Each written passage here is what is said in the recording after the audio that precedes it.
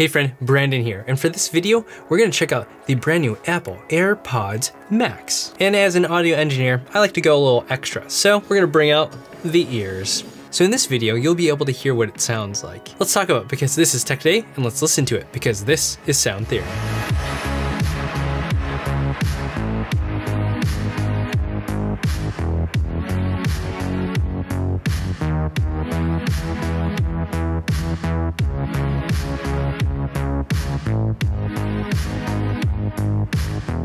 All right, so this box is actually pretty big. There they are. And then so you have some instructions. I would assume an Apple sticker, maybe not. I'm actually not too upset about that. I never really use the Apple stickers unless I'm making it a meme. And then in here you have a USB-C to lightning cable connector cable. Why couldn't you just use USB-C for everything? So apparently you can plug it in for 5 minutes and then you get 1.5 hours of charge time. It's 20 hours of battery life at full charge. That's below other types of wireless Bluetooth headphones with active noise canceling, but it's still pretty good. I don't know how often I'd use it for more than 20 hours straight. But of course, it's always nice to have more battery life. There's some sort of wrapping around it. I don't know how to take this off elegantly.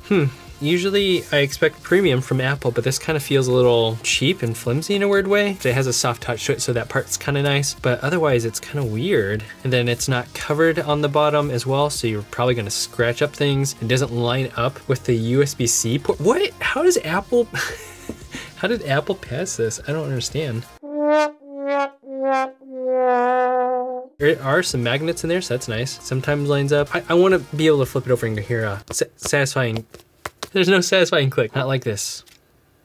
Apparently, you do have to put it in this in order to go to low power mode. Otherwise, it's just gonna drain your battery if it's out in the open. I imagine Apple is gonna hear all the feedback and want to release a better, more robust case for this. And it's probably gonna be expensive, right? If it was able to fold up a little bit better, I would like it in a case like this. This is the Sony WH-1000X M3s or the M4s, same case. It's nice, it's got a little bit of a hard shell case there. You got a little pouch there and stuff, and just folds up in there. You have everything you need. This feels way more premium than this floppy thing.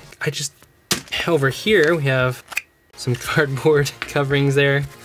So the first thing that I'm thinking of at $550 before tax is the build quality. It's interesting. This seems like this would be the most fragile part right here. Like if it caught on something, it would rip, and then your case doesn't cover it up. So that doesn't make any sense to me. It looks comfortable and airy and nice, but I mean, how durable is it?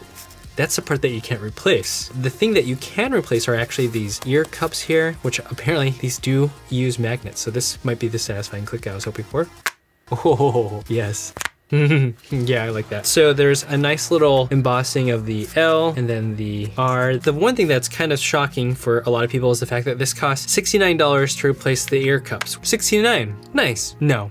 Not nice. In comparison, the Beyerdynamics DT770 Pros that I have here, it can go from about like $15 to $40 for replacement. And then the Audio-Technica ATH M50s, it's about $25 for replacement, but this is a little bit more of a cheaper material that has that faux leather kind of material going on there. So when we're thinking about build quality, we have to talk about the difference in prices. So $550, the Beyerdynamics DT770 Pros is about $130, but $170 at normal price. And then the Audio-Technica ATH M50s cost about $150. Obviously, headphones can get way more expensive, and the ones that I really want are from Focal, and they cost about $1,500. So let's check out a little bit more of the build quality and kind of features that they have here. One thing I'm noticing is this really delightful spring feature right there. Oh, that's actually really nice. There's a little pivot right there. So it's actually not moving at this ball joint right here. It's moving at a ball joint right inside here, which is actually pretty neat. And up top, you also see the digital crown that's kind of like an Apple Watch. It's also a button. And then you have a dedicated ANC button. Unfortunately, you don't have a power button, which is stupid. And you have to put it in this flipping case.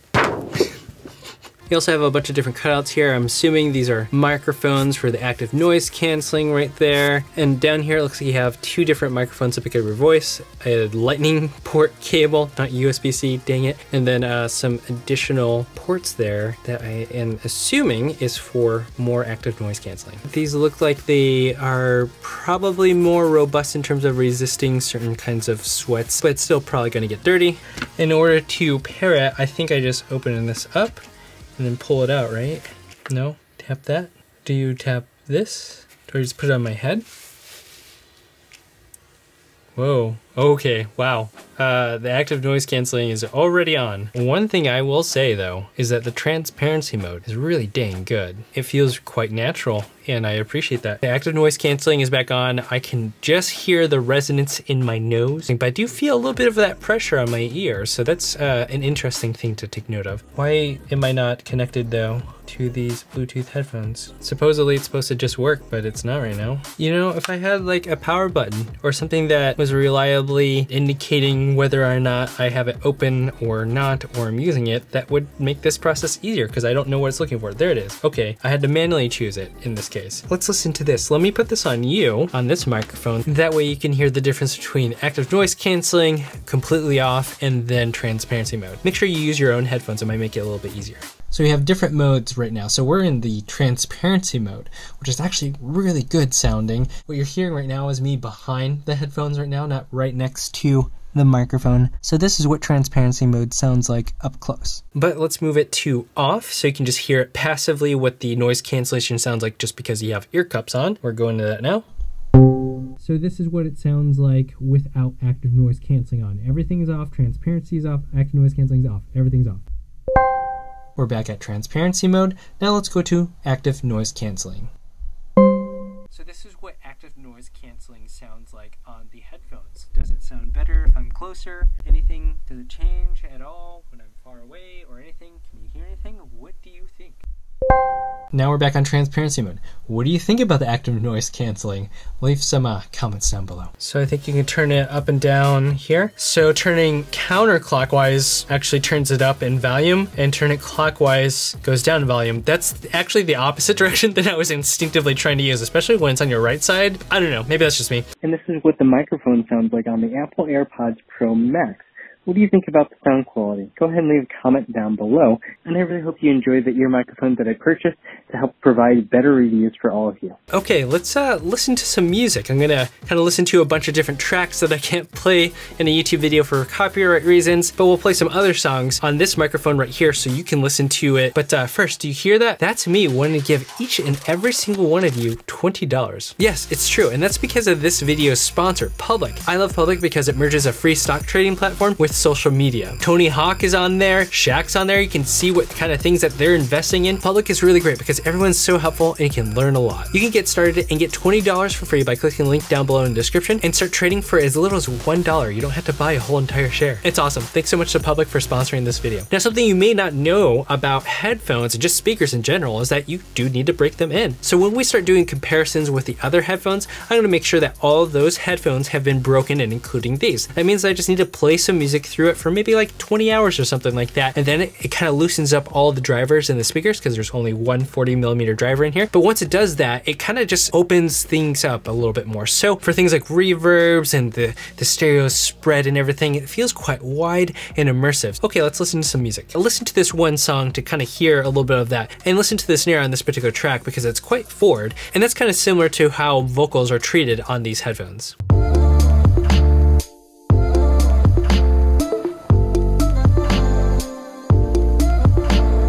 Now here's something that's really interesting that I'm noticing right off the bat is the sound quality differs quite significantly between that 75% range and all the way up. Once you crank it up all the way, which is actually really bad for your ears, it actually really opens up the audio. Like the high end becomes way more clear and airy. So like there's no harshness going on here. What's happening in the mid-range and below is it's more of that mellow sound. It's kind of more of like a kind of warm sound to it. But once you crank it up all the way, it does feel like you've kind of taken the blanket off of it a little bit. You'll hear how the hi-hat there and the clarity or sharpness of her voice just comes out a little bit more at a higher volume.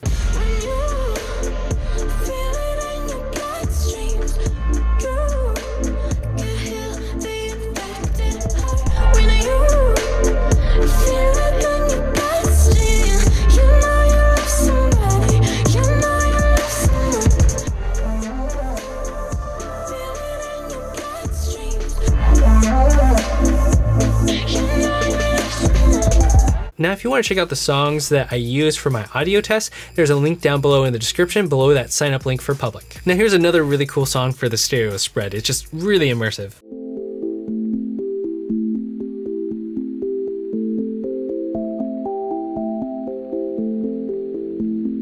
One thing I'm noticing is when it's on the ears right here, I can hear the music from outside. It is not fully containing the audio, but once again, I have it cranked up all the way. Now for this track, let's listen to the low end. One thing to keep in mind is it is able to produce really good subfrequencies, like something you'd hear in Daft Punk's Solar Sailor or Doing It Right. Those are really good tests that I like to use. Those low subfrequencies are there, but any sort of thing that has some punchiness to it, so like a kick drum or something that you would expect in a lot of hip hop or especially metal, you won't really feel it here. It feels like it's lacking some of that energy.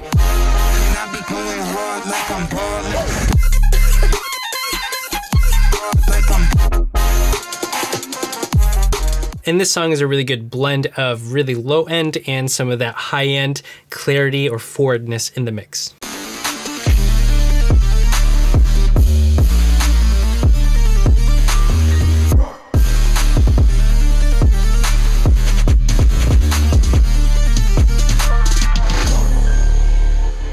Now, because of copyright, I can't play Daft Punk's Doing It Right or Solar Sailor, so this song will have to do. It does have a really substantial low note or sub frequency, and it really comes through quite well on these headphones.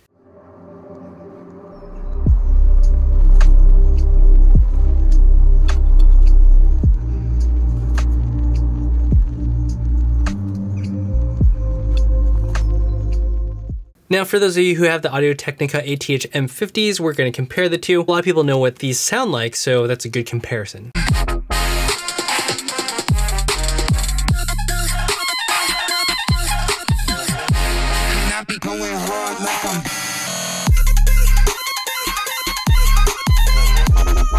Now, despite it not being really punchy, it's not muddy, so that's actually a really good thing. They really focus on that mid-range forwardness and the clarity. Some of the other types of headphones or earbuds that you may listen to may have really substantial low end to it, but it's a flubby, muddy mess, and I'd rather have this over that. But as a whole, when I'm listening to this, I think there are other headphones that I can wear that I just enjoy using way more. And that's probably because I really enjoy punchiness in a mix. I really enjoy listening to metal. There's a lot of energy that's there. This seems like it's more focus on things that you would have for like maybe like pop or classical music or acoustic music, something that is more pleasing and ambient in terms of its style and less in terms of its energy and kind of getting you pumped up. I just really need that kick drum to kind of punch me in the face. I like music like that. Unfortunately though, you don't have the ability to adjust the EQ on this, which is kind of a bummer, but that's an Apple thing, I guess. So I probably won't keep these in the long run, but we'll still compare it with some of the other types of headphones that are out there. So that'll be the Sony WH-1000X M4s and the Panda THX drop headphones that are just sent out to me. So make sure you subscribe and hit the bell icon so you can be notified of when I post those videos. As a whole, what do you think about the sound quality? What kind of music are you looking for? Do you think that this is a good fit for what you're looking for? Do you need something that's a little bit more punchy and maybe aggressive in the mix? Or do you prefer more calm, chill types of music? At $550, it is more expensive than traditional standard types of headphones that you would find in a recording studio. To be fair, these are more about tracking audio rather than mixing it. Maybe I will be able to get my hands on some of those Focal headphones, which can be used for mixing. If that's the case, we'll see how well these AirPods Max live up to $1,500 studio grade professional mixing headphones. That's a very interesting thing to me. Maybe I can ask my friend Caleb, who's a professional audio engineer that helped review the AirPods Pro with me, if he will let me borrow them, or maybe even come and visit and give his impressions on these headphones with me. Anyways, if you'd like to purchase the AirPods Max, the Pros, or any of the headphones or anything like that, there are links down below in the description. They are affiliate links. They do help support the channel. And if I happen to find a case that's not a piece of hot trash, you'll find it there too. And don't forget to click that link for public down below in the description to get your $20 for free and your stock trading for free. And then go follow me. Thank you so much for watching. This is Tech Today, where we talk about the intersection of technology in our everyday lives, in business, and in all things creative. Until next time.